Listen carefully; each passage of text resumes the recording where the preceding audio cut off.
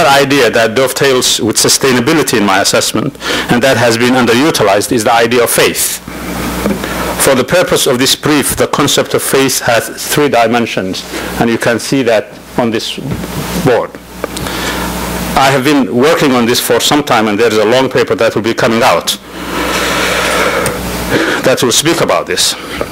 I would suggest that the essence of faith is not about religion per se, but it's the foundational basis of any person's view about what justice is about. And thus here we can say the essence of faith is an unwavering commitment to certain principles, be they spiritual or political. In the case of Somalia, where the vast majority of the population belong to the Muslim faith, being faithful entails devotion to basic Islamic tenets at the top of the triangle. For people of other denominations, there are parallels. Such a commitment grounds one's sense of justice and fair play, whether you are Catholic or Jewish or Christian or atheist or whatnot. There is a foundational springwell for that. A second dimension on the left-hand side of faith involves unshakable confidence in oneself, and here is where leadership comes. In one's capacity to have a productive life without looting the commons and usurping what rightfully belongs to other people. Finally, on the right-hand side, faith means a commitment to strive for justice in one's community or country and never to waver in the face of injustice. A political system anchored, therefore, on justice and faith produces and reproduces high levels of trust in leadership and the institutions of the community and the country. If I can have the next slide, please. Can somebody just, yeah. Jibril, can you help me with that? Yeah, there you go. A political system anchored on justice and faith produces and reproduces high levels of trust in the leadership and the institutions of the country and the country. Conversely, spiritual duplicity invariably means the absence of devotion to these fundamental principles that we noted. Consequently, opportunism becomes the guide to all personal and communal engagements. A political system that's rooted in fortuna breeds mistrust and undermines justice, without which peace cannot be sustained, and going back to the idea of sustainability. Mistrust of leaders and institutions will mean that an accountable system of government is not possible, and hence democracy cannot be built on such a foundation. Thus the 2 bookends, if you like, of the political order are one which embodies justice and faith, and the other which lacks those qualities. Figure 2, as I said here, is a schematic description of the first type and indicates a faithfulness driving force. These 2 qualities foster trust, which leaders' engagement and institutional operations reinforce, without which that cannot happen. Consequently, this produces justice and accountability, an accountable government, which feeds the faithful spirit through a feedback loop. In contrast, the next slide, please, Jibril.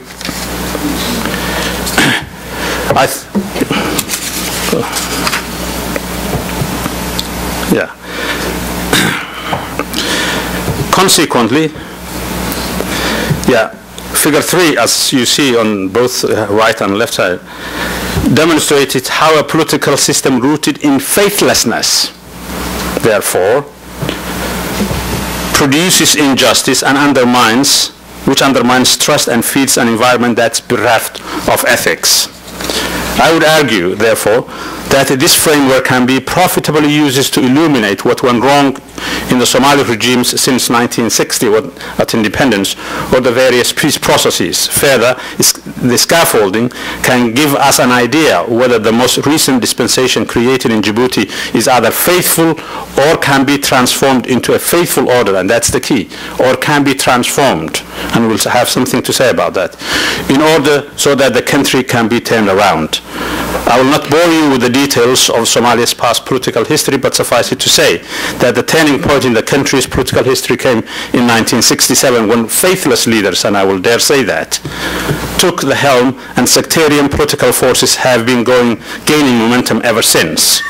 What I want you to note on this one is the role of the international community in these two diagrams.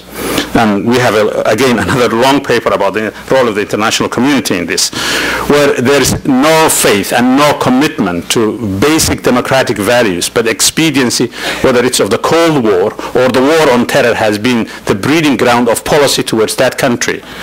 Then they have either reinforced, most of the time, faithlessness in my assessment, rather than faithfulness.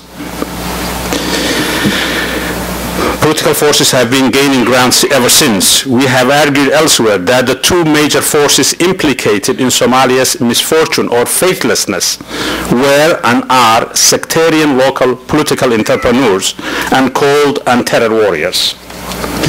From the Djibouti dispensation, can we move into a faithful order? Okay, I have to run quickly.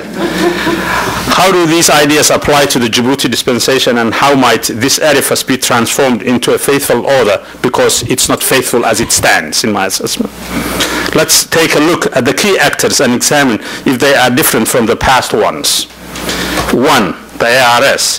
Although the ARS Djibouti faction was dominated by members of the Union of Islamic Courts, its leadership and a significant number of the rank and file departed from the original principles of the UIC. I was a friend of the UIC, so they cannot accuse me of betraying them, because I need to speak to them the truth, if you like. UIC's anchor principles of Islam and inclusive Somali citizenship were replaced by tribal politics and the lust for power. I remember saying one statement to a colleague of mine. I said, whoever becomes the Minister of Finance will tell us what that regime is going to be. And needless do I say who it was. And that has exactly happened as I have prescribed.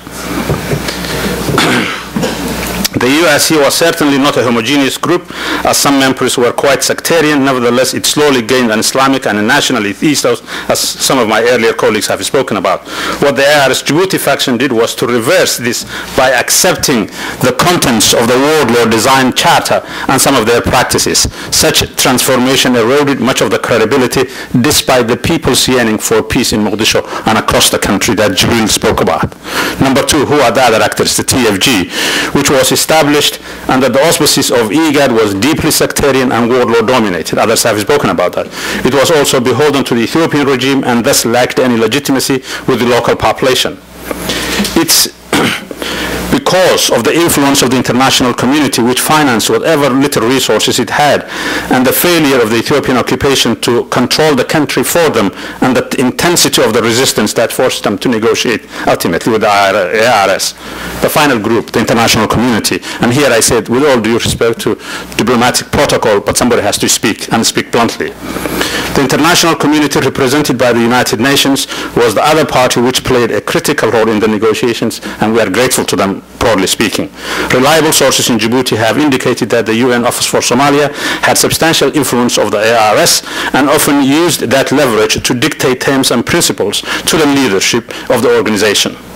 Among the most critical interventions made by the United Nations and the international community was to convince the ARS leadership, convinced that is, to accept the warlord designed charter and the tribal formula known as 4.5, which in my opinion is the antithesis of democracy and accountability. ARS's acceptance of the legal architecture of the TFG meant that the Djibouti operation inherited many of the problems of the previous regime, such as the expansion of what was already, as Jibril said, too large parliament. That's larger than the United States Congress. Just imagine this. Finally, senior diplomats of the Western countries and the United Nations representatives strove to have their man to be the prime minister or that minister or otherwise. Such constellation of forces almost mimics, in my assessment, the old alliance between the sectarian local entrepreneurs and the cold and terror warriors that have derailed Somali democracy historically. In fact, what makes the new alliance even less legitimate, in my assessment, than the old order is the fact that the so-called international community is even more powerful inside Somalia and has greater qualitatively more say about Somalia affairs than they ever did. Finally, and this is where I'll close, what can be done on the ground? What are the structures and the principles that should be altered in order for the people to buy into the new project? This could be done through a variety of ways, but here are just brief skeletal suggestions. One, there needs to be established an autonomous technocratic commission to plan, design, and establish the core public service of the country, not by the United Nations, not by the ARS, not by the government of national unity, but an independent one of people who are respected in that country and globally. Two, create an independent electoral commission to plan and conduct elections in the next 2 years. And I mean independent. I worked in South Africa when that happened for that country, and I have some experience in that regard that I can speak about if people are interested in. Three, set up a constitutional commission to draft the national charter, not one that's premised. Its core foundations are sectarian in nature, and that cannot deliver democracy. And fourth, limit post-transition cabinet to 15 posts and no more. Finally, establish what I have called a moral authority for the country to rebuild national belonging and civic fabric. Thank you very much.